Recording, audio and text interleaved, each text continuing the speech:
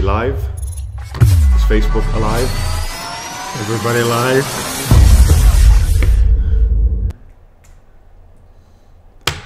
Welcome everybody. Welcome to the Recruitment Academy and the webinar with Jan Mühlfeit. Hi, good evening, good afternoon, good morning, maybe for somebody. Yeah. My name is Blake Whitman. I'm the CEO of Good Call, working in conjunction with Recruitment Academy. And I'm sitting here today with the hottest thing in business around these parts of the woods. You've seen him on billboards, television shows, newspapers, books, authors, medical schools, and everywhere else. Jan Mühlfeit, we're very pleased to have him here today. Hi guys. For those of you who aren't completely aware, Jan has done quite a lot in his career. The famous one that everybody knows him for, of course, is his time at Microsoft, where he finished as the chairman of Europe. But he also has strategic, let's say, relationships with places like Harvard Business School, Harvard Medical School, global strategists. He's advised people like princes, kings. Do you have kings as well? Yeah. Okay. Some presidents. Some presidents. Yeah, well, I think there's a couple of presidents that could use your advice right now. Right, yeah. We won't get into that today. As well as working with children, with their parents, and overall, I believe, adding value to the world and to people and trying to help them be good or better than they even think they can be. And that's what today's webinar is about. Be better than you think you can be.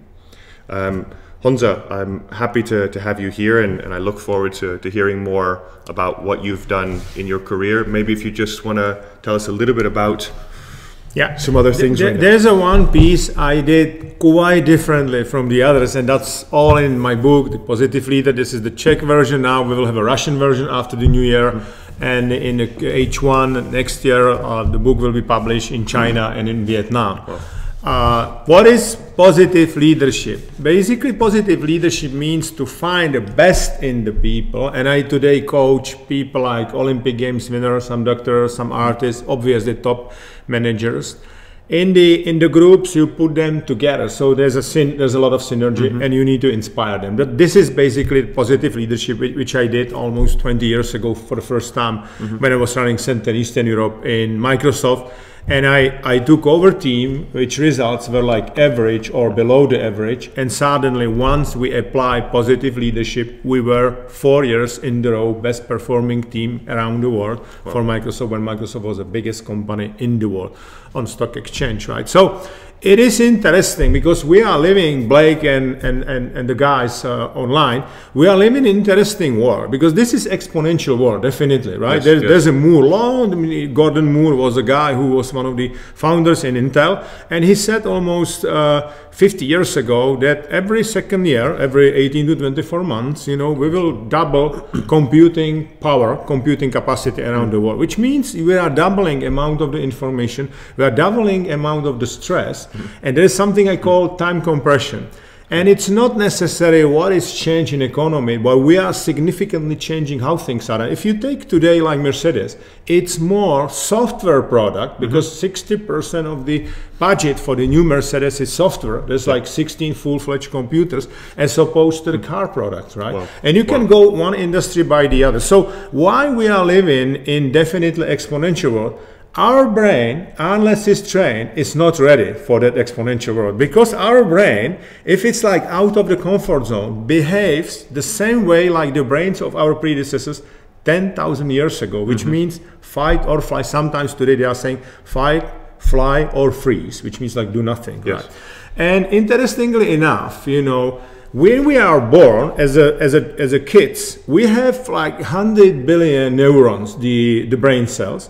And those brain cells are connected based on our talents from the mother's side and the father's side. Those connections are called synapses, okay? Yes. And more the child is playing with the toys, supporting the natural talents, that child is growing more and more. You may remember Blake, from your childhood, that you were playing with some toys all the time. Yes. Some toys you were like throwing away. Yeah. Because you have a capacity, you know, from the nature to realize what is giving you energy. Those are like your natural talents. What is getting energy from you. And that's why some toys you were throwing away. And those toys where you were really playing deeply, your father and mother, maybe they were calling you for the dinner or for the lunch, you were not hearing them. Correct. Because that child is in so-called flow.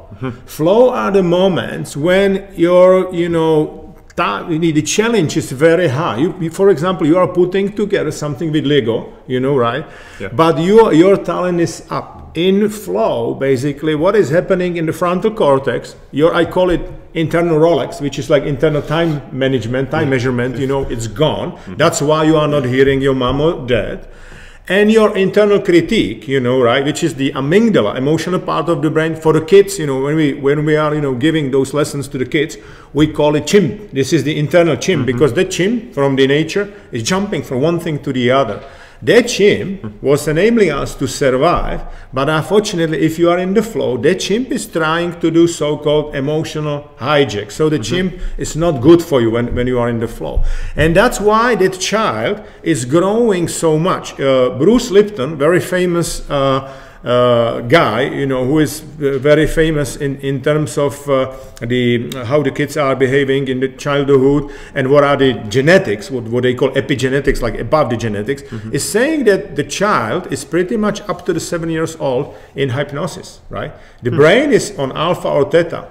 Long time people thought that in order to give optimal performance, your brain needs to go very on the high frequency. The opposite is true. You need to go to alpha frequency or theta to make sure that you know, time management, the time measurement, and the internal critique is gone, basically. I'll give you one example. The child is playing, the adult is with the toys, with the Lego. The adult is coming and saying like, wow, it's so complicated, I will never ever do that, because the adult brain is pretty much in the past or in the future, not in the present moment. The child brain is in the present moment, and the only question is, where should I put this cubicle? That's the only question. It's not about what happened with that, you know, construction in the past or what will happen in the future. It's here and now. That's why the child is able to be in the flow. And the synapses is putting, you know, neuron together with the other neuron, right? This is why, if people in general are in the flow, those are numbers from McKinsey, from the consulting organization, your productivity goes up to by 500%. You're learning 450% faster, and you are 400% more creative. That's why 98% of the kids, when they are 6 years old, are showing high creativity. When they are like going to work, which is like 25 years old, only 2%, right? Because school in general is killing creativity, right? Because school is like, this is the only way how you can solve the issue. And there is a basic question why people are, you know, progressing so fast. And the basic question is, can we do it differently? That very question is skilled in the school, right? Definitely, I mean, I'm not talking about Montessori schools or Waldorf or some exceptional schools, but in general, this is it. And it's opposite what Comenius, the big, you know, scholar in 17th century, was saying in his great book, School by Play, Schola Ludus. He was saying, if you tell them, they'll forget. If you show them, they may remember. If you involve them, that's about learning in the flow, involving all senses, then they will understand. And that's the way how you can learn. There's a good news though. There's something which we call neuroplasticity, which thanks to the, you know, computer tomography, we figure out that the brain can be rewired even when you are 50, 60 years old. If you will figure out what are your natural talents, those synapses will get rewired, basically, right? And I give you one example how the brain is working. We have a logical part of the brain, and that's kind of, you know, slow. Then we have that emotional, that's the chimp, so it's faster, so it's 5, the speed is 5. And then we have subconsciousness. Subconsciousness is a part of the brain where all, whatever you were living through, all ideas and everything is put there. It's all like data collection. It's like the hard disk, and that's why it's so fast. Now, the best performers are playing, whether in the sport, business, or the art, are playing almost 100% in the flow. I'll explain you what is happening in Federer, you know, brain. Federer is the player who returned the highest number of match balls. Match ball is the toughest moment in the tennis. Yes. But he's playing even match balls like a first ball, you know, right? Wow. So recently, the Czech player Tomáš Berdych got like 2 match balls against, you know, Federer. So let's go and look what was happening in the Federer's brain, and then what was happening in the Berdych brain.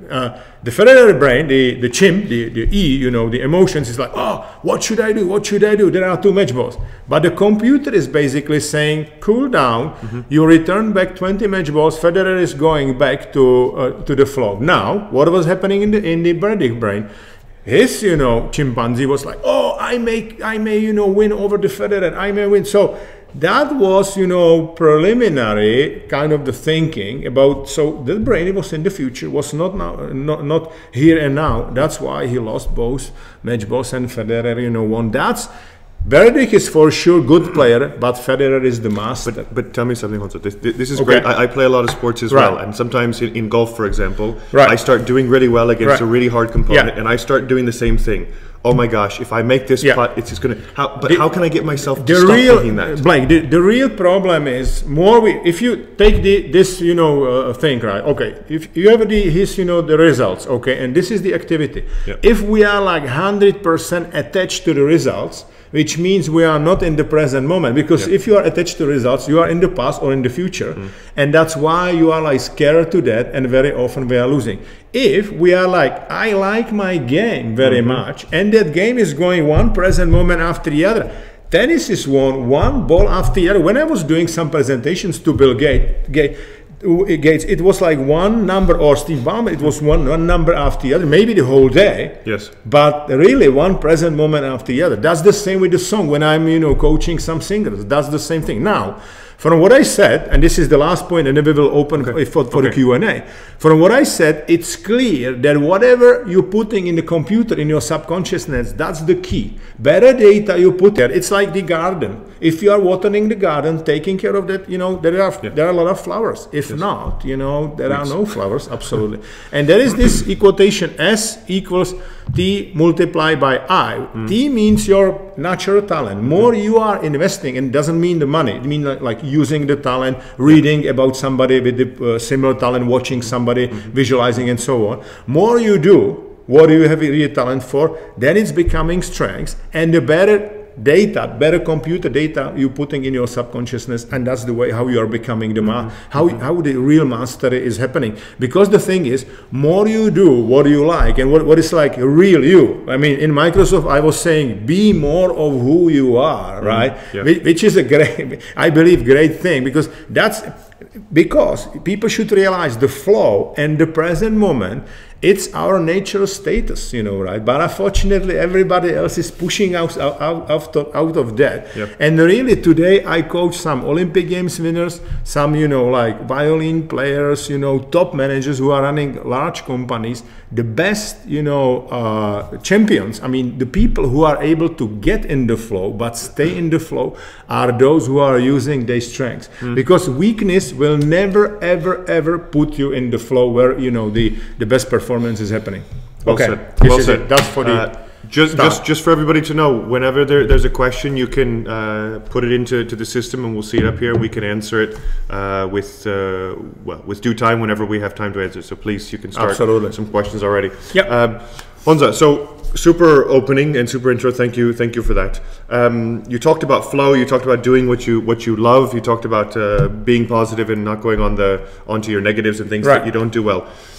But we're living in an age right now with lots and lots of chimps, lots and lots of distractions all over, more than ever before, right? So there's digital things hitting us all over the place. How in the world can we stay focused with such a significant amount of distractions? Right. There are a couple of things how to get in the present moment to flow and how to stay there. The one thing which is always here and now, it's our breath. Because if breath would be in the past or in the future, we would not survive, obviously. So the people, whether those are like athletes or, you know, some managers, if they have a problem with the chimpanzee in the brain, I'm telling them, okay, guys, if you will be able to make your breath regular, because usually if you are like out of the comfort zone, basically fight or flight, you are breathing here, you get in red, maybe you are shivering, stuff like that, right? It's a typical thing. Once you start to breathe, you know, regularly, your chimp in your brain, which is called amygdala, it's emotional part of the brain, will think, okay, basically the danger is gone, and it goes to sleep. I'm always telling kids, I'm telling them, well, what will happen if you will give, banana to the chimp? And kids are saying, banana, they will cool down and suddenly maybe they'll go sleep. I said, exactly. And that banana, it's your breath. Now, I'll show you something, which I teach, and it's called box breathing, where you basically breathe up for 5. Here you stay, you keep it for 5. You breathe out for 5, and you do it 4 to 5 times, and your breath will get regular, and your chin will go to sleep, and you are able to go to the flow. And you can 5 up. Yeah, 5 up, 5 down, keep again, and that's why it's in the box. And I assume this is breathing from the exactly from the bottom. Right? Absolutely, yeah. Okay. And so that's one point. The other point is, because your body is always here and now, so if you are able to realize, okay, my body is here and now, and very often what I'm giving, if concentration goes down, I'm giving this advice, try to put your toes on your feet, try to realize, hey, those are my toes, and you will get signal from your brain, and the whole body will realize, here I am, here and now, right? And it's you will get better and better. The thing is, if you do something you like, if there's an emotional connection, I give you one example. Okay. Right, I was recently in some gymnasium, 400 students. The director of the gymnasium, she asked me, how comes nobody was pulling out, PC or tablet or phone? I said, director, did you watch what I did? I did every 5-7 minutes, one story.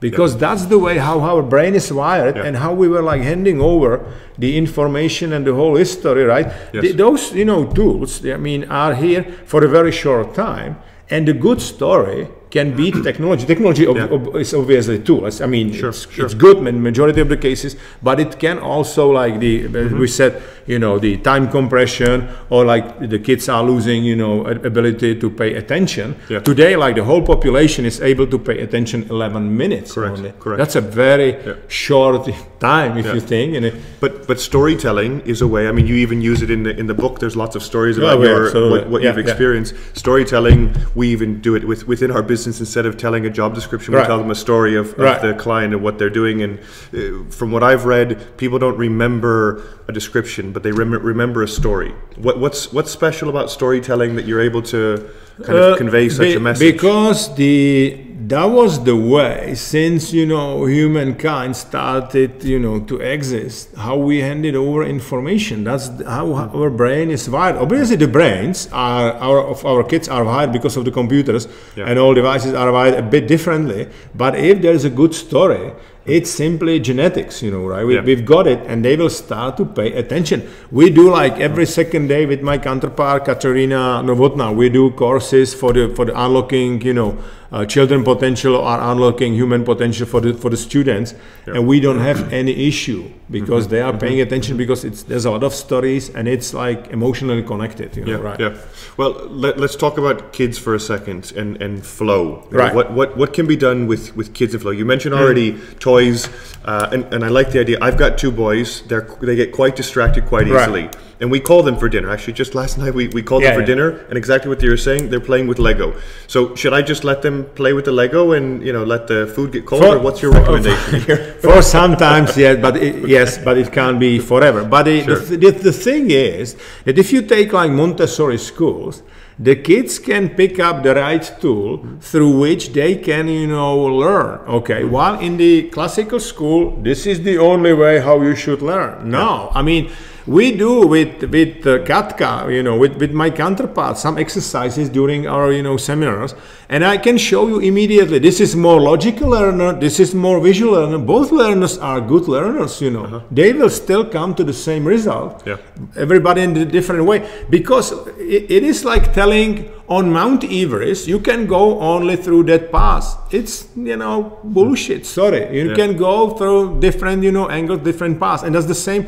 Like, people are very often asking me, if we wanted to be like the presidents you were, do we need to have the same talents, the same strengths? No, you can be top manager with the different, you know, strengths. It's like you do it on your own, and that's the same in the school. And today, thanks to the technology can enable kids to really study through their talents, because if you study through the talent, you can be in the flow, and your studying like capacity is much higher. That's why in Montessori school, by the way, 1 hour in classical school is 45 minutes, right? Yeah. In Montessori school, it's usually 1.5 hours.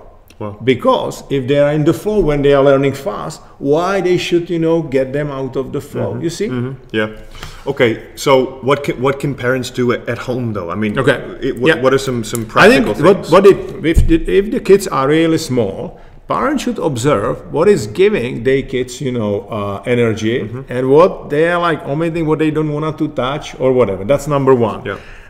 Number two, there is a small, you know, like the abbreviation, which I call R for the results. So, you know, usually the talents of your kids are usually the things which the kids are having pretty good results. That's for the R. Then it's I, which means they can do it intuitively. Okay. Then there is obviously the G, which is like the growth. More they do it, they like it, they grow. Every time they do it better and better. And the last point is like they are really like IL, which means like they are looking forward. Once they finish it, they are asking you, when can I play again with that toy? So this is usually what is the talent. So results, intuition, growth, and they really like what they do, right? Okay. And when it comes to schoolwork, when they don't want to do schoolwork? When they don't want to, I mean, they don't want to do the schoolwork. Obviously, you know, there needs to be some negotiation, but then you know, you need to advise them, hey, you still need to do something. But the good thing is that if the kids will realize, okay, I'm like logical learner or I'm visual learner, and they have a good, you know, teachers, they can, you know, help them how to do it. I even envision for the future that those kids, like imagine you have a class 25 kids for the math, for example. I bet you that there are like 5 kids that are top in the math, and those kids in the future will teach the other kids. That's for sure. And I think teacher in the school will be more like the coach of those kids, because the kids can learn together, and this is it. I mean, that's what is happening in the work, but unfortunately it's not happening in the school. And again, typical question, like everybody talks about innovation. The basic question of the innovation is, can we do it differently? That very question is almost forbidden in the classical school. If the Joe is asking, hey, teacher, can we do it differently? Teacher usually will say, and will tell you, Joe, what is exactly in the book. And that means like the creativity of the Joe is gone. Yeah. Okay, let's talk about grades in school. Right. Because my kids go to classic Czech school, where they get grades from the very first grade. And what I've started telling my first grader is that I don't care what his grades are as long as he understands it. What's your feeling for parents who really don't have a choice? They're not in Montessori schools, they get grades. What do we do? I give you a small story, okay? Please. There is one sort of the parent. Imagine your, you know, kid is coming from the school with a very nice picture with the great, you know, rating, and you are like, oh, that's fantastic, that's great, and you are getting the best rating. You are putting it on the fridge, okay? I give you another optional parent. Okay. Another kid is coming, and the parent is saying, well, that's interesting. Tell me, how did you do that picture? And at the end, maybe if you wanted to put it somewhere, you can. Which one is better? Well, for me, the one who engages the child. Exactly, yeah. Because the first parent is sending clear signal. Only result, that's what matters, okay? And if you behave like that, you're pushing your child all the time, results. What is happening in the children's brain? They will start to be afraid to lose, basically. And you will be surprised. We have so many kids with the compete talent, they don't want to compete because they are afraid to lose. I mean, and there is if you're losing, that's just the result as you know, winning.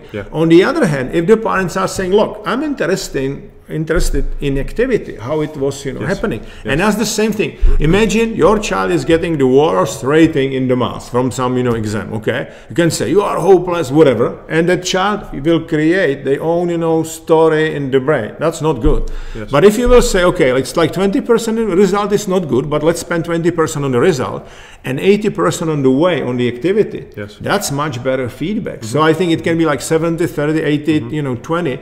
But there needs to be balance. And very often we are so much attached to the result. And that's the same in sport, in the art, whatever.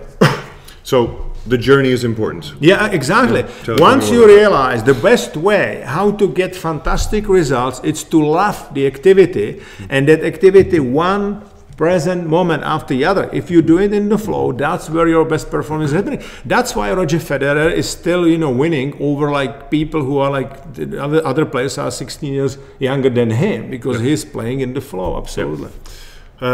There's a lot of fantastic athletes and big famous singers and things like that who we find out later are actually extremely unhappy people. Right. Let's talk a little bit about happiness. You cover it also in the book in a couple different chapters. You go into some very interesting detail there. Currently, our economy in this part of the world and most of Europe is doing fantastic. Amazing growth, low unemployment, nice wage increases across the board. And yet people are unhappy. There's happiness conferences going on all the time. People are looking for ways to be happy. What's going on? Why are people not happy in such an amazing time? I think I've got a great laboratory to study, because I was traveling and working with Bill Gates. So it was a great laboratory to study success and happiness, right? Was he a happy individual? And I think he was happy because he loved software. That's the way how he became, the richest person in the world, but he loved software. So he loved the way, he loved the activity. Yes. That was number one. But once he got, it was interesting because that was like H1 or stage one, right? Once he got the richest person in the world, he started through his and Melinda Gates Foundation to distribute the money to the people who really needed his money, but in the meaningful way for him, because that foundation is not throwing away the money. They are giving like for the HIV, maybe Africa, education, and now for Alzheimer's disease. This is it. So that's interesting. So number one, I think happiness is not one point on the timeline, but it's the way. That's what I learned, And number two, because we are living in the social, world, in order to be happy, you need to make somebody else happy. That's kind of even learning from the Bill Gates and even from what I do. Because like my meaning in my life is to help to find meaning for the other people. Yes. And I was very top manager, in the global economy. Then I fell down and I almost died because of the deep depression 6 years ago. So whatever I learned, it's put in the book. I learned from my own experience. It's not. There's some stuff from the books, but the majority is my own experience. And when you are very close to die, and I was really very close to die, you think about only two questions. Number one, whether there was a meaning in your life, okay? And I was telling me, like, there was a meaning, but it was very short because I was 50 years old.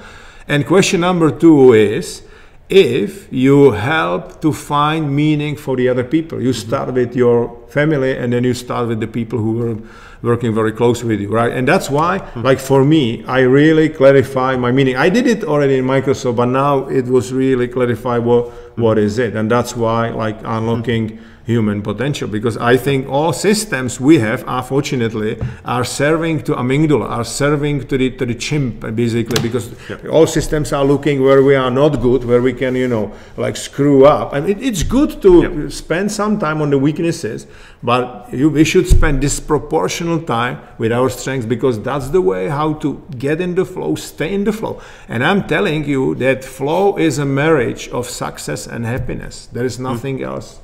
But within the flow, there's this eustress, right? The positive stress versus the distress, the bad one. And I know people, I work with people who really struggle to take that distress and try and turn it into eustress that motivates them, because simply they can't handle it so well.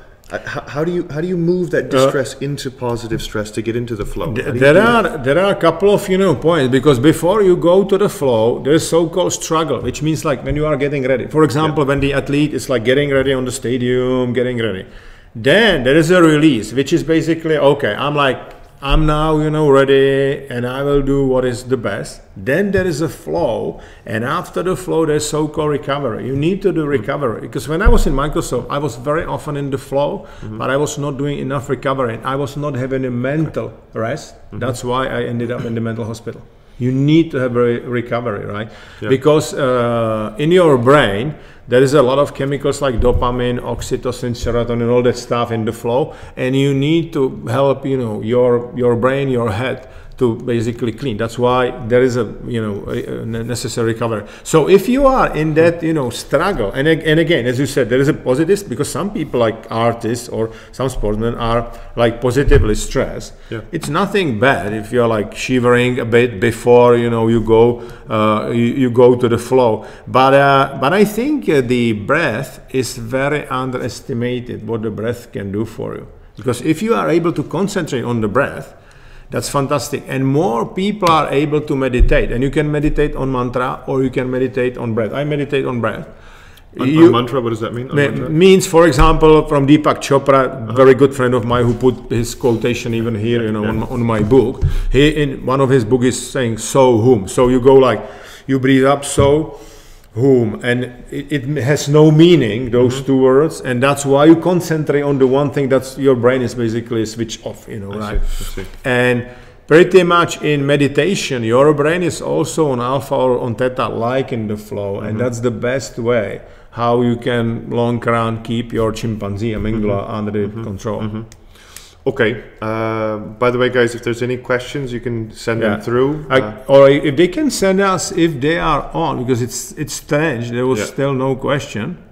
Yeah. So, guys, when you have them, please send them through. Hopefully, there's not a problem with the our chat tool. system. Yeah. But I think it's up and running. I wanted to ask Honza about meditation. What about meditation, for example, for kids? Is it possible to get? I remember when we were living in like 10, 15 years ago in Germany. My daughter, she was in the British school, and the meditation was there since like 4 years old. Absolutely, I think the kids because it's what they do when they are playing, and when they are in the flow, it's similar to the meditation, because they are absolutely concentrating on the present moment. Yeah. So they are like naturally attracted to that, right? Yeah. But then unfortunately they are getting distracted by all of the technology. I mean, we need to have like technology hygiene, I believe, right? I mean, I'm technologist, I'm software engineer by profession, absolutely, technology is great. But we need to make sure we are like offline, not only technically offline, those devices, but like mentally offline. Yeah. Because there's a huge pressure. Imagine, Blake, today, in 1 week, your brain needs to process the same amount of the information like the brains of our predecessors 100 years ago for the whole life. There's a huge, and there will be even more stress. There isn't like natural stress. We have a less natural stress. There is less tigers, less lions, or whatever. But we created a lot of stress by all of those devices, right? Sure. And we need to be able to help, people. And I think what I would call digital hygiene needs to be here. And so do you think it's still healthy to have kids on iPads and things like that? I mean, there's people, I mean, you read about the stories that Steve Jobs didn't allow his kids to use his own products. That was the same with Bill Gates. I mean, there were some hours. I think, as I said, there needs to be some, offline time plus. It depends, because if they are reading from iPads or whatever, that's fine. But if they are like playing games, and again, games that are like strategy games, developing your brain, that's fantastic. But it's like shooting. It's not good, simply, right? Okay. And that's okay. Thanks to Frank from Liberec. Yes, the test. Okay, yeah, we've got it, Frank. Working. Yeah, absolutely. Thanks a lot. Honza, let's talk about some of the distractions and some practical uses of it in the office. Right. I get close to 100 emails a day. Right. I'm trying to do 4 things at once because I want to be efficient. Right. But I'm guessing you're going to tell me that multitasking is a bad idea. It is. It is. If you do like emails, or many emails together, right, it's like not sleeping 36 hours according to some research, and your IQ goes down like 10%. Just for the comparison, if you will smoke marijuana, it's only 4%, you know, right? So it is our brain. What you know, multitasking means, it's like overlapping 2 or more processes. That's what the brain is not able to do. Our brain is able to jump from one thing to the other in a very fast way, but there's something we call in psychology switching cost, which is very high. So it's really good to concentrate on one thing, and you will be much more productive. I even recommend people, if you are like maybe reading, okay, and you are like finishing the reading and you want to do your emails, let's try for 30 seconds to follow your breath. So you will like logically divide those 2 tasks. It's really like, you know, being here and now, and you start with the other. You can be much more, you know, productive in that way. Yes. You know, but if you're reading your book, then it's difficult to get out of it because you're in the flow. That's true. Yeah, that's true. I was now even listening because it will be in audio, at least in the Czech version. You know, so it's going to be an audio version as well. Audio in the Czech. Yeah, I don't know if Pearson worldwide will do this. But I've also heard, by the way, just another comment on this, that CMI Management nominated it for the Book of the Year. Yeah, is that correct? Yeah, it is in UK. Yeah, wow. I think I'm getting a lot of positive feedback because I think a lot of people are like feeling that there needs to be something, but I'm the first practitioner. I need to be honest, there are some books on the positive leadership, but they were usually written by professors. Nothing against the professors, they are great. Yeah. But I put there some theory, but a lot of, you know, practice. No, even what I did with what happened to me with the depression, is there, because I think as you learn, if you are up there, you learn also if you are absolutely at the bottom. What Nietzsche was saying, what is not killing you is strengthening you, and I can, you know, sign it absolutely. Yes. Well, let's go to one question. What is your typical way of fighting procrastination? Thomas from London. Hi, Thomas.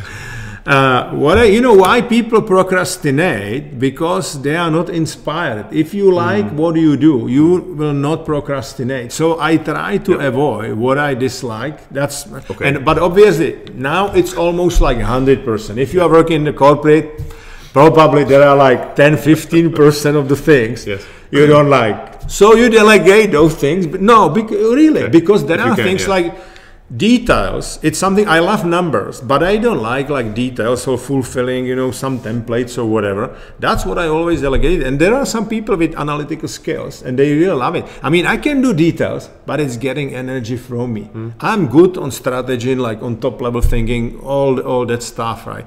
I know it's easier when you have a huge organization to behave like that.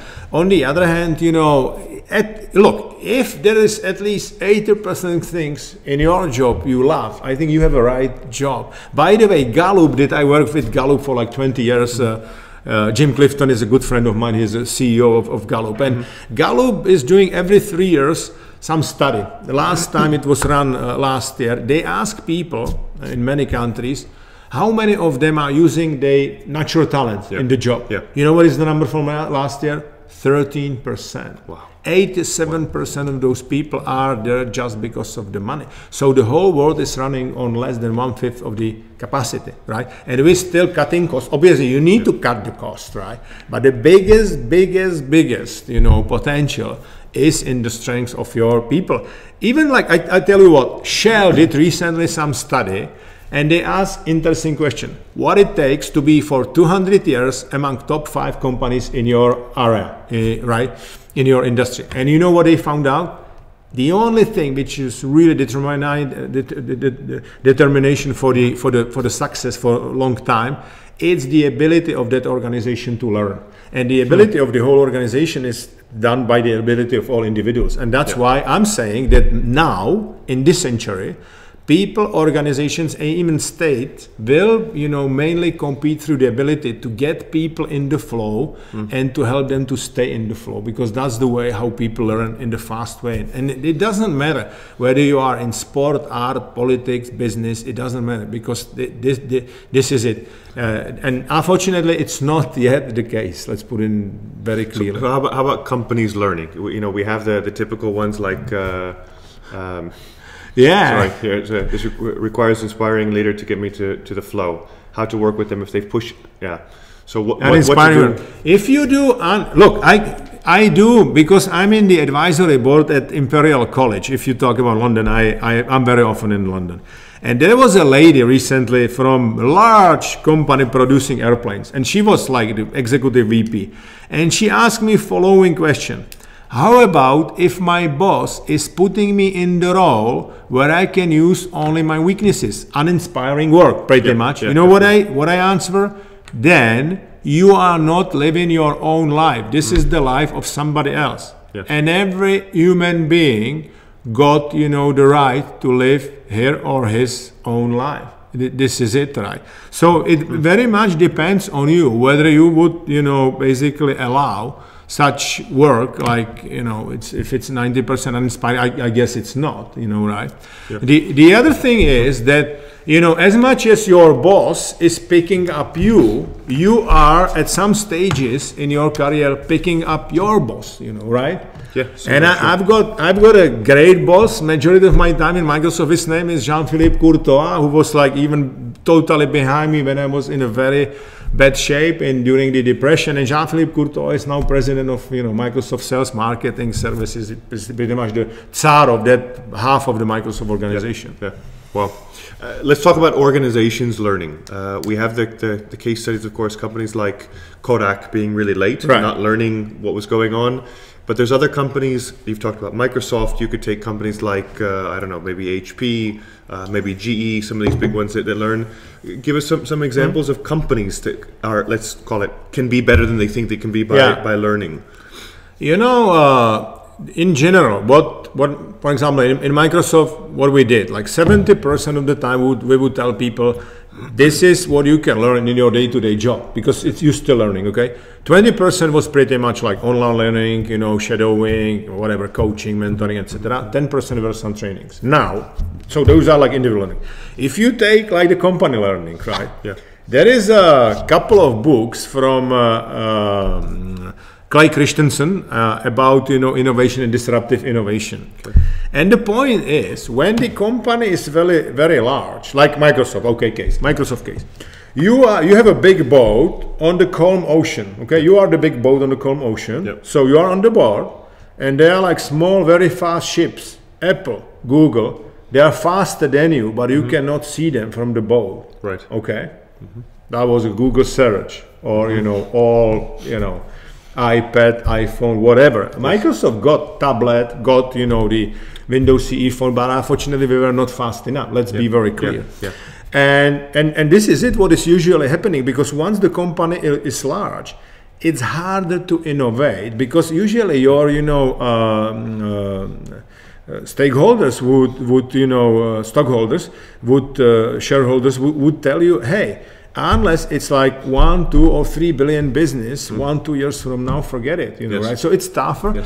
It's also tougher for acquisition. So it's quite tough. And you have like Google is big, Microsoft is big, obviously IBM, but it's more like services company. Apple is big, Samsung is big. So it's going to be interesting, because they are cash rich, all of those companies. But it's harder to innovate, to do really like incubation in the company and so on. Then you see another trend.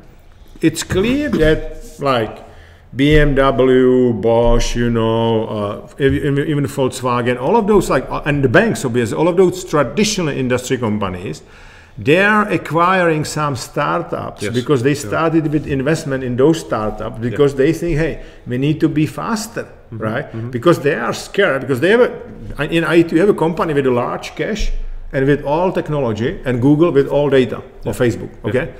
And obviously they are like, okay, what those people will do? You have like car, you know, industry, whatever. So that's why they're like flexing the muscles in like traditional IT or in those, you know, startups. That's why you see a lot of those investment funds from traditional industries investing in the IT startups. Very good. A question here from Peter. You talk a lot about schools. Can you share your opinion on what is the direction our schools should be moving? what changes to the system would you introduce if you were in charge, let's say in Czech Republic? So what changes would you make to the Czech education system? We don't need to go, like a very long way, because I used to be like the advisor for the Finnish government 11 years ago, and the Finnish school system is one of the best in the world. The students are getting, if you take PISA, Program for International Student Assessment, that's what the OECD is doing every 3 years. They're getting usually with the students from Korea and students from Shanghai the best results. So what they did, there needs to be consensus, right?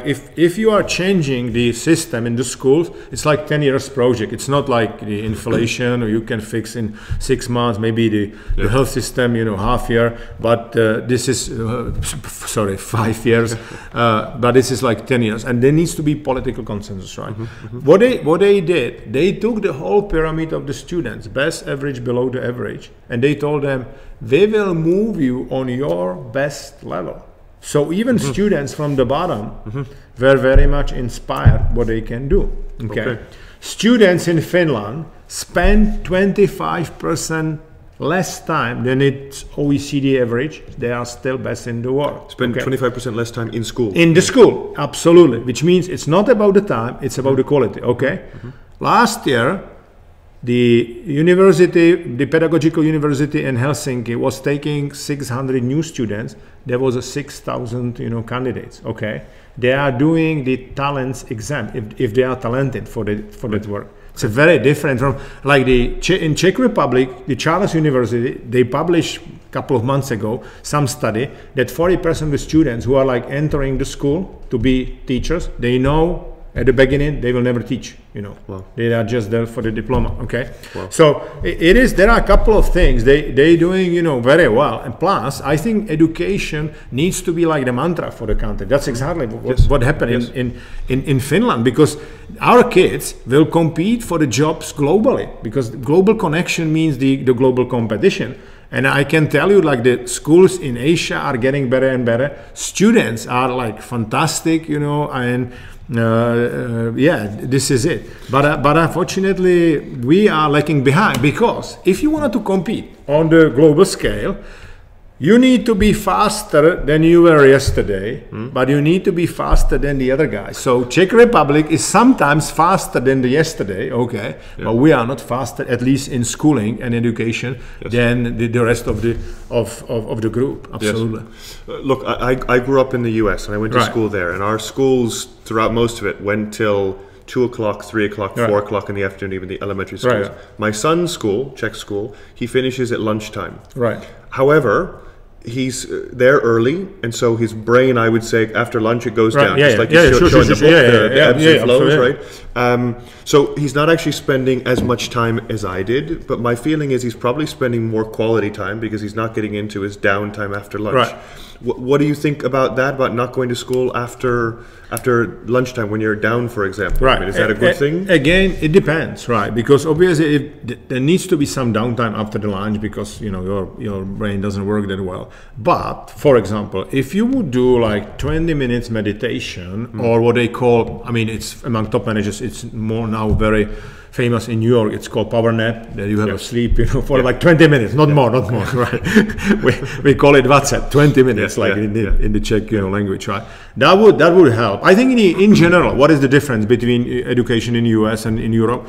European education is general. In US, the education is basically for the career, right? So I think what is better in US, you know how to present, you know how to speak. Rhetorics, it's not, unfortunately, it's like 30 years, almost 30 years after the Velvet Revolution.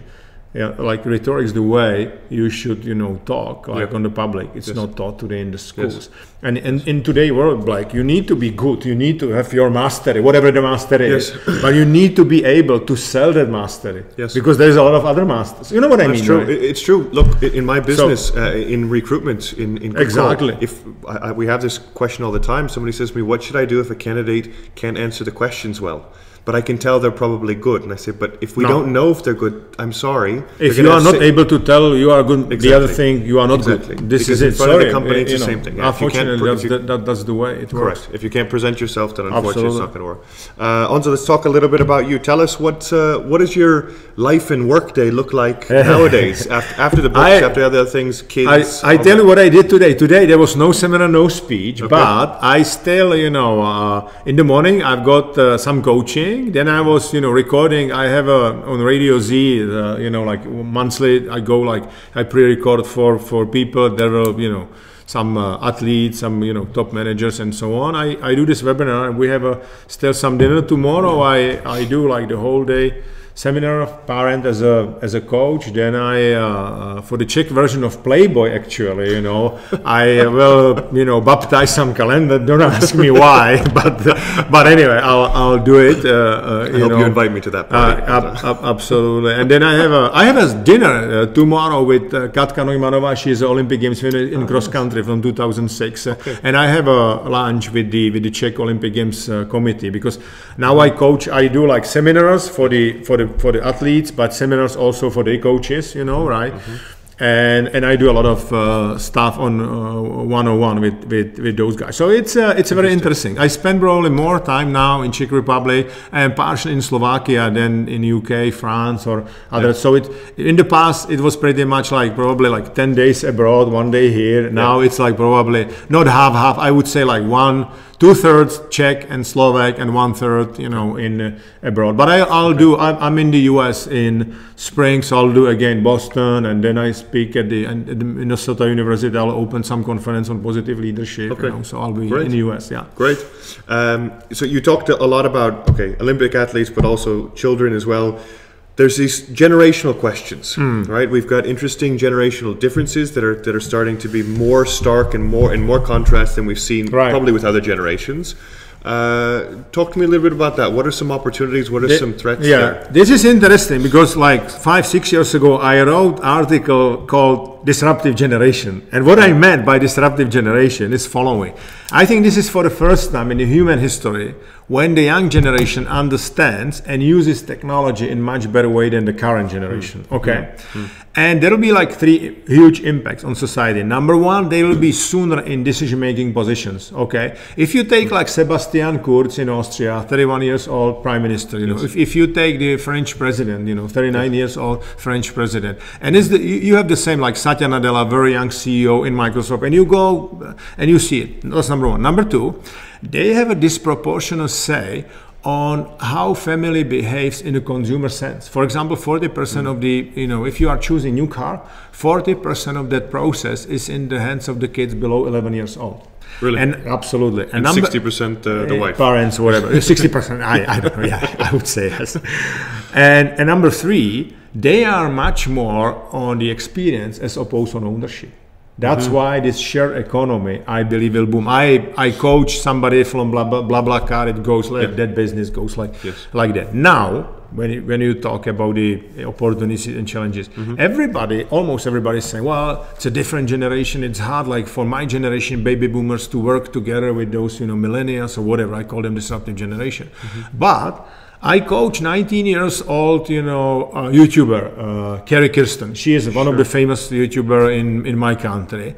And I call it, divergence of the generations, convergence of the generation, not divergence, convergence of the generation, because obviously what I'm doing, I'm coaching here on this self-awareness, talents, whatever, on the business, but she's coaching me how to behave in the online world, right? Wow. So I think the convergence of those generations is definitely the key word, and those generations can work very well together. I think it's illusion, to think that it will go separate or whatever. We need to work together. And what can a 50-year-old person learn from a 19-year-old then? I mean, using technology and things, but you want to be online and you need to be, but in the workplace, a 25-year-old and a 50-year-old? In the workplace, how to express yourself, right? Because those are tools for self-expression. That's number one. How to express, obviously, your company, your ideas, and etc. And also the way, because they have, as I said, they will be sooner in decision-making positions. Yes. So you need to learn what are your customers. Okay, like for me, when I was a country manager, I was like 35 years old or something like that. Pretty much those other decision makers, but maybe in other industries a little bit, older than me, but that was it. Today it will be below 30 years old, and you are maybe country manager, you are like 55 or whatever. I will be 56. So you need to understand those young people. And it's great what the Good Call and Recruitment Academy is doing. I don't know what is the average here, but I guess like 26, 27 years. Mid-late 20s, correct. Absolutely. And those are like, I take them very seriously, those young people. Maybe they don't have that much experience yet, but the way, for example, if I listen to interviews they are doing here, if I'm, having my seminars, it's a very professional. It is, I can imagine they can interview, me for some job. Really? Yeah. So that's good. No question. I think one of the challenges that I hear sometimes from, let's say, Gen X or baby boomers, they say, listen, the millennials, they can sort of learn anything from YouTube. Right, and then come in and say, well, I know how to do it. I watched a couple of videos, I read a nice book, so let me tell you how to do it. How do we deal with that generation saying these things when we know they don't have the experience yet? They've read a couple things, they might think they know, but they've got a lot of talent and they have the passion to do it. But somehow we still need to kind of guide them in doing it in the right way. Look, I think Kate Novotná, she's my counterpart. She's now 29, she'll be 29. So she's 27 years younger than me. And we do fantastic seminar, which is sold out like 3 months ahead. We did like 700 kids in 1 year, whatever, Wow. So the way we work, it's like, I'm like very strategic guy. She's on all details, and I really, thanks to her, I relearn how to work with the kids. Because my daughter, she's 21, okay? I try, because I can say, yeah, you need to say that. No, that's what I said. Okay, I'll, talk, and you will see what I'm talking about, whatever, right? We like divide what we will present and so on, and we are getting, better and better. And I think that's the way how you, work, right? Because I think what I said basically, leading by example from my generation is the best way than to say, okay, this is the only way how you should do it. I always work with like Chinese menu. You have always options in your life, even with the girls, right? Even when they were young, not now, now. Many years ago. Many years ago. Okay. Decades. So, and it's the same. I tell you what, I've got recently on my seminar like 3 Olympic Games winners coaches, and they are very different from the others, because all Olympic Games winners I coach like mentally are very tough personalities. So you need to give them like Chinese menu, and that's exactly what they was doing. Like, Lukáš Krpálek, Mr. Lacina. Lukáš Krpálek won in judo, in Rio. So it's saying like, I need to give him options, and then you are picking up what are the best options when you are athlete. And this is it. What are the CEOs, these millennial CEOs that will be CEOs in some of them in 5 years, some of them in 10 years? What are going to be the big difference dealing with a millennial CEO in 2025 versus you will see 2 different CEOs. You will see like Western Hemisphere CEOs, and I'm afraid those CEOs, even though they're millennials, they will not be able to work that well with the stress like CEOs from the Asia, because Asia is traditional. If you take like my industry, software industry, all new startups, 80% are run in Silicon Valley, are run by Chinese or people from India. The easiest is because they can handle in a better way stress. They are ready for the stress. If you take like Tai Chi, yoga, all of that meditation, and I think that's what the Western Hemisphere, general, not only millennials, right? What they will, look like. I think that, because they are less, on the money and on the results and so on, and more on that experience, they will be more aware of the other people. Maybe I'm wrong, but it's kind of my estimation, okay? And they will figure out, well, I need to work with the people. And it's, to me, I work because I worked for like 10 years with ISEC International. I was in the board, junior achievement and so on. So I really know what I'm talking about. Right? So for me, I need also influence this generation, because positive leader doesn't mean only like leading 1,000 people, but first of all, you need to be positive leader for you. It's about self-awareness. I did, Blake, last 15 years, every year, 200 flights. The first thing they are giving you, when you are entering the aircraft, before you will help to put, you know, oxygen mask on the mouth somebody else, you need to put on yourself. And it's the same with the self-awareness. This is the same. And it doesn't matter whether you are like top athlete, top manager, whatever. So I think I'm quite optimistic about the young generation, and definitely they will learn because of those technologies. The top guys will learn, you know, faster because they will learn in the flow, and this is it.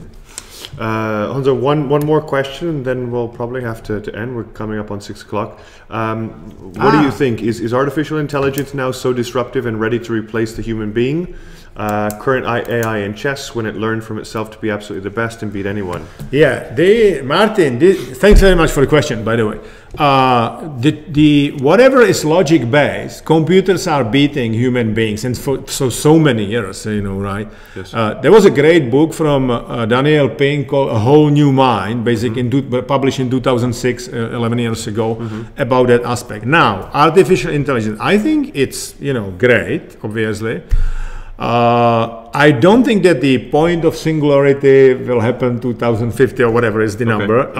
Whenever I speak, because I coach some companies doing, you know, artificial intelligence, I'm always asking them, can technology get inspired? And that's basically for me the main question, because if technology will be able to be inspired, then technology can work without the people. If it's motivated, because motivation is about the results, it's about the logic, and it will not get, you know, you will not get inspired through logic. If technology will be able to get inspired, basically, that's a one question. And then the other question, I think we have, because of the genetics, we have something very different in our, you know, brains, which is like genetically inherited, which computers don't have. Maybe they will figure out how to do it, but those are like two basic questions I'm always asking. I mean, partially artificial intelligence can obviously, you know, replace, because you have robots like in Korea. They spend so much money because of the, you know, the elderly population, right? Because of the what they have basically there. So those, you know, robots will be heavily used, and I think it's a great how to help, you know, the people who will not be that much, you know, mobile. But I'm optimistic about the technology. It's clear that there's something behind internet, not clear exactly what is it, but yeah, that's we are living in exponential world, and our brains are not ready for yet for that kind of the world. Okay, so if we want to be better than we think we can be, definitely we need to stay human and inspired. Absolutely, and be more than who you are, more today than you were yesterday. But less than you will be tomorrow, because the world is full of the copies, but only originals are writing the history. Very good. Honzo, I think there were some great takeaways, hopefully, that everybody got from today. I hope you'll consider thinking about flow. Definitely the positive leader now in numerous languages. There are some, you know, like my email and all my web and all the stuff here. And I'm looking forward at some point. Good. Do another webinar. So thank you, everyone. Hope you enjoyed it. Any questions, you can email them afterwards, and we'll put you in touch. Thanks, everyone. Bye. Goodbye.